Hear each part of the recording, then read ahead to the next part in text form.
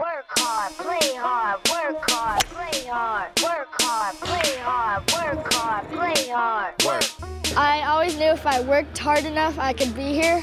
Once I saw Pedro and Mitchie Brusco do it, I thought that I could do it.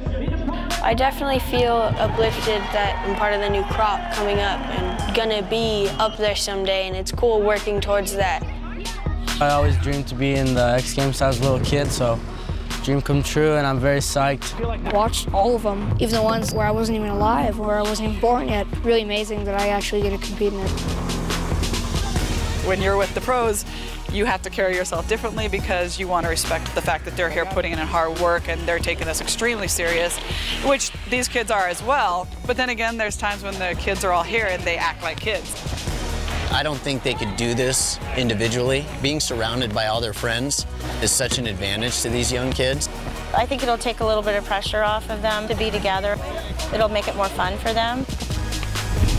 This is my life, like all around. When I think about what they've accomplished over the last year, I get goosebumps. You guys like Tom and Jagger and Trey, a year ago, just really starting to even skate mega ramp, to progress all the way to have a shot at, you know, legitimately doing pretty well in X Games. It's unbelievable. They are the ones that motivated me, pushed me, supported me, like helped me with tricks. It's really cool because I have friends that will push me and tell me I could do this trick. Sometimes we have little competitions, like who does the gnarliest trick or something like that. We're all AMs just skating and just having fun, and now it's like we're doing the same thing, just instead at this level, we're at this level. Like, hopefully we can all get to this level.